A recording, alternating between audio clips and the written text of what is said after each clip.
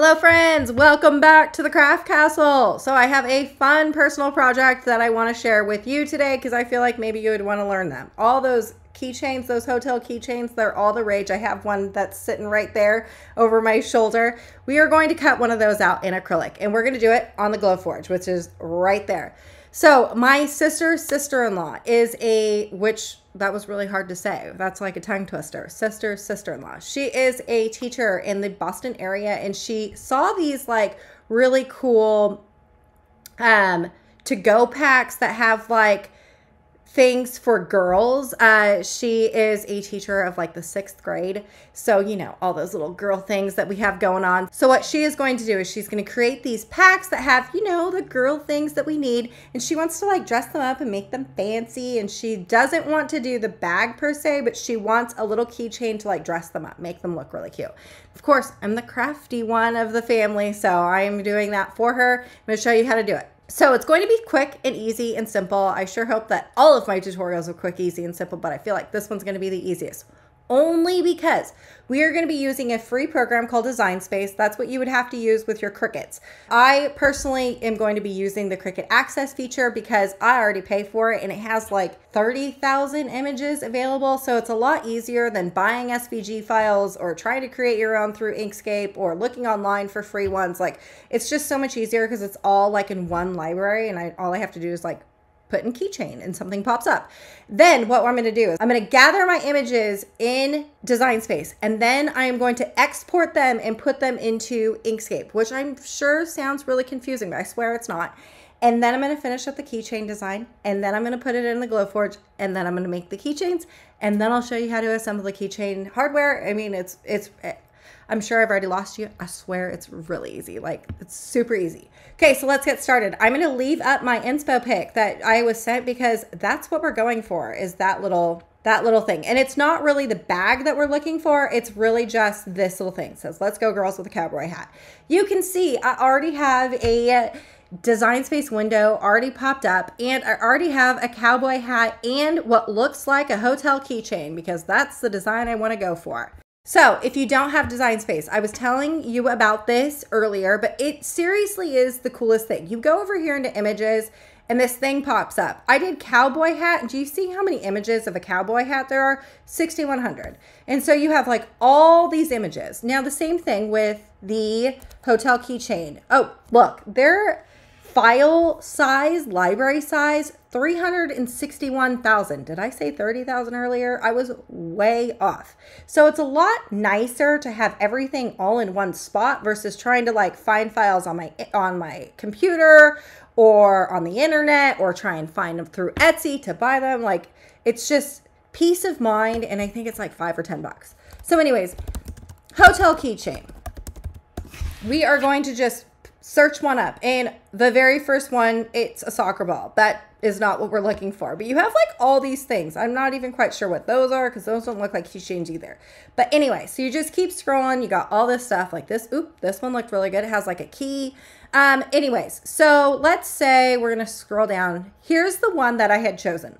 All you have to do is just press that button and then go over here and to add to canvas. Okay, so I have both of these images or right here, right? I have this one and it has two different things, two different layers, and then I have my cowboy hat. I like the vibe of the cowboy hat being more of an outline than something that's like really thick like this. The whole premise of taking inspo pics is not to directly copy what the original inspo pic was, but we're gonna take some ideas out of it, right? So like, my sister-in-law, her name is Missy. She was like, I really want that cowgirl hat, which is fine. I'm going to find a different one that I like the most.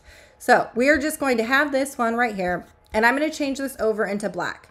Doing black is key for doing this. Keychain, you know, getting what I'm saying? But anyways, it's key. You have to change everything over to black. Okay, and see this one right here has 2 layers, right? And if we change this over into black, what's going to happen is everything's going to be black. So what we need to do is we need to take this and we need to ungroup. So right click and press ungroup. Okay, we're going to drag this over and now we have our 2 sets and then this black keychain. the 2 sets of the keychain is still the shades of pink. So we're going to select all of those and I'm going to change it over into black. Okay, now for the super easy part, we're just going to zoom in and fill up your screen as close as possible. You don't want to cut off any of your images, but you just want to make sure that you're like super big and into the entire image. The closer the image, the better this scan's going to be when we go over into Inkscape. So I'm going to scoot these over real quick. If you notice that in Design Space, you have this like zooming thing, you can't get rid of that. So we're going to have to try and avoid putting this over here, because if we take a screenshot, now we have that little gray, right? So we're going to avoid that. And then this one right here, I'm going to just rotate it and put it all in my screenshot. You like that? Okay, I'm going to move myself over just a little bit.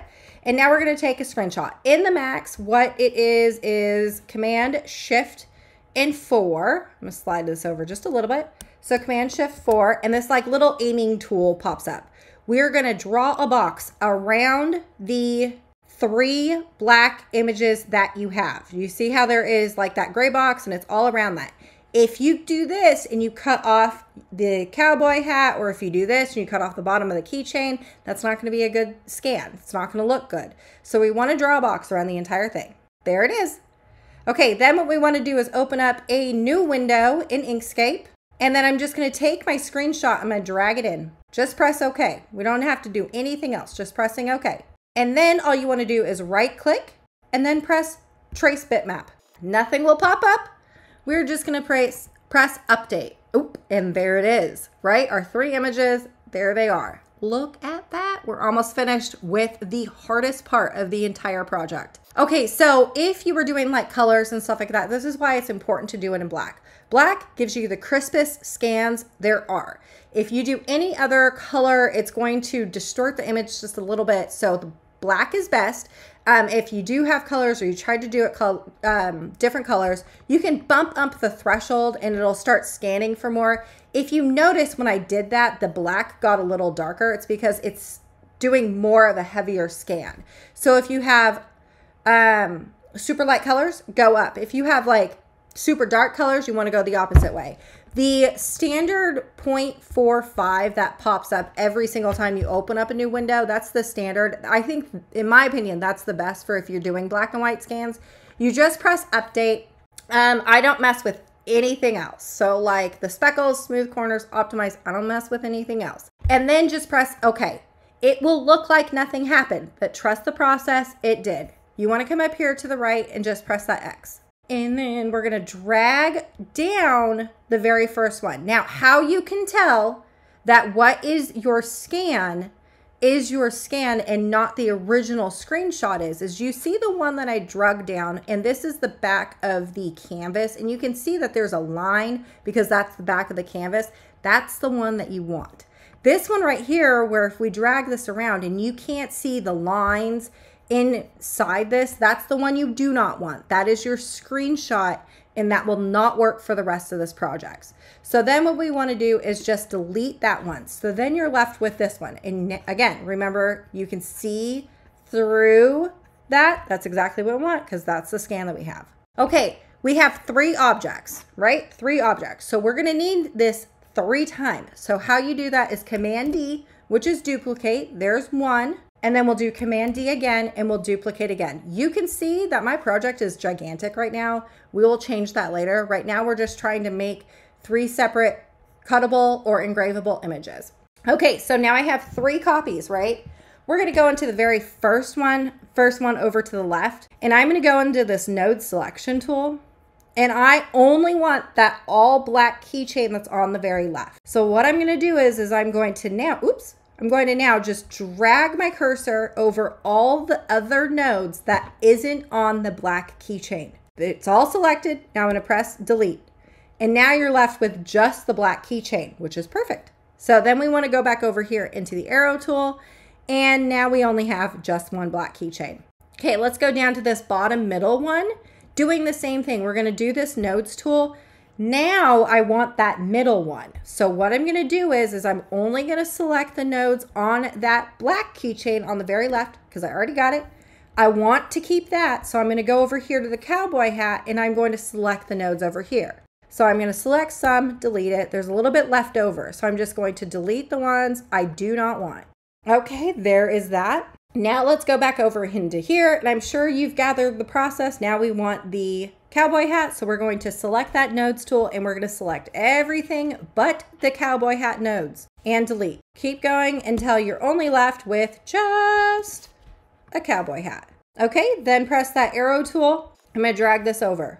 So when you're setting up for a laser cut file, the back portion, which that's what this black portion is going to be. I don't want to fill for that. So I'm going to remove the fill. So right click on the fill and I'm going to remove the fill. I'm going to change my stroke. So right click and I'm going to press black. And then I'm going to change my cut line. So right click on that number and I'm going to do it at 0.1.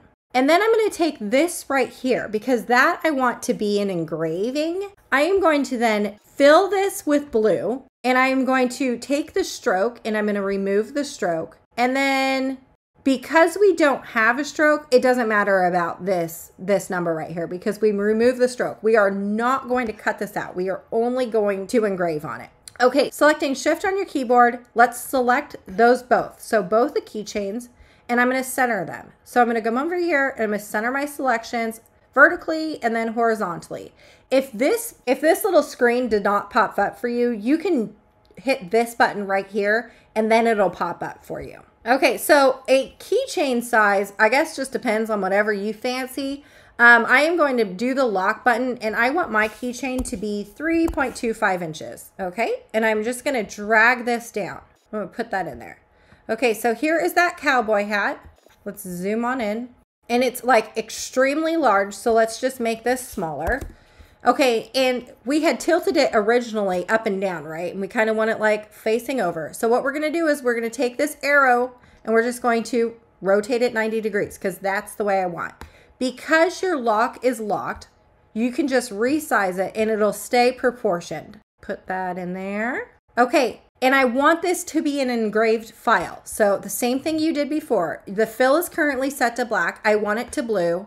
And then I want the stroke to stay as unset, which that's what it is. Okay, going back over into that picture that I was sent, all it says is let's go girls. Like that's the last thing. So if we come over here into the text box and we'll just go over here and we'll do let's go girls. And then my text box for my font did not pop up, which is up here. So we're just going to hit that T for text box and see how it popped up. Okay, so that particular font is called Abstract Groovy. If I click on that and then the font will change and you can see that this right here in the inspo pick equals this right here. If you wanted to keep that, you could. Abstract Groovy is a downloaded font. I'm pretty sure I found it on defont.com. I don't particularly care for that font only because it's just been seen for so long. So I'm going to change the font here. Okay, so my favorite like kind of retro groovy font is this Amotor. I don't even know how to pronounce it. That's like my favorite, and I like how it's all like wispy and connects together. It looks a little hippie and funky, so I like that. So selecting both the cowboy hat and the font and then also my keychain, I'm going to go over here into align to distribute and I'm going to make sure that it's centered correctly. I must have done a very good job aligning this with my eyeballs because I didn't need any of that. Okay, so if you were to save this file just the way it looks and we import it into the Glowforge app, and this could be even for like Inkscape, for the Cricut design space or anything like that. Doesn't matter what it is. If we left it the way it was sitting,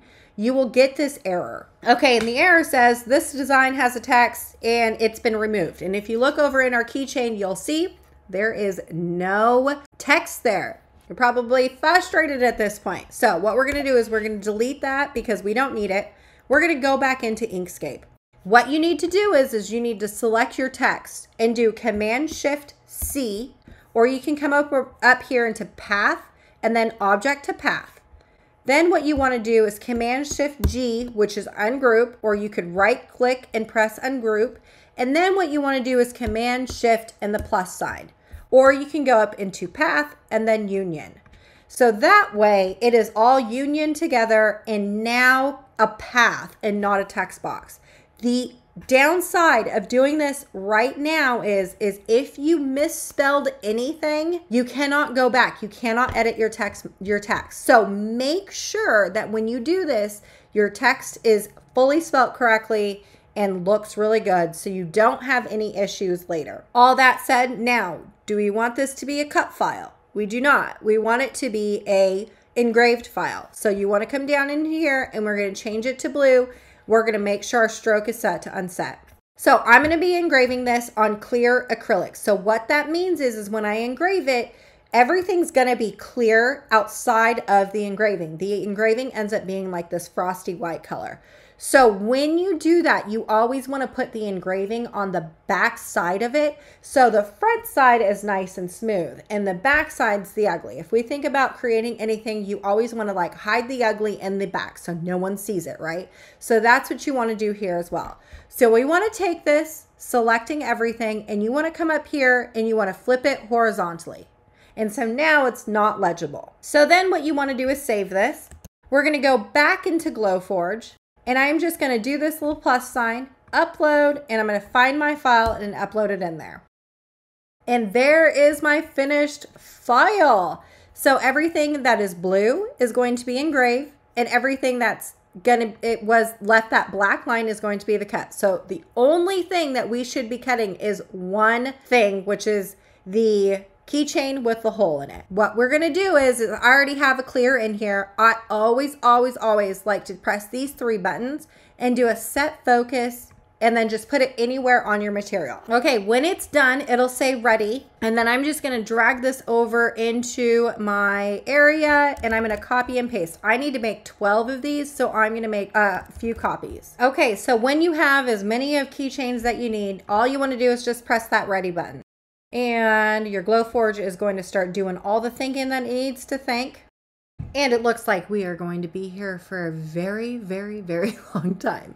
So now what you want to do is go over to your Glowforge and just press that blinking blue button, and then we sit and wait for almost 2 hours. I did want to show you that with the blinking light, I have an external fan, so I have the fan that's right there. It's hard to see. Always want to make sure to turn this on high and then press the blinking button whenever it's on. That said, I know I get asked a lot how I vent my machine because I am in a corner that doesn't have a window. My vent is in the back right here, and it is going through my soffit of my ceiling. After you get done with all the cuts, I just take a plastic razor blade. I can find these on Amazon. I'll link them in the description of the video. But I just take that and remove all the masking tape from the front and back side. Then what you want to do is grab your keychain hardware and a couple needle nose pliers. Having one for each hand, so you would need 2, makes it a lot easier to handle and move the jump rings around. And you can see when I use the jump rings, like I kind of go in an up and down motion. Don't pull them apart because when you push them back together, it is almost impossible to get them to line up correctly. Then you load up your jump rings with the keychain hardware and the acrylic blank. This is like the easiest part of the assembly process. Then when you have it loaded up, you need to take your pliers again and you're going to just close those jump rings together, pushing them like back in the front to back motion, and then also close them together. And that is your finished keychain. Look at how cute this ended up turning out. I sure hope I inspired you to make, and I will see you later. Bye.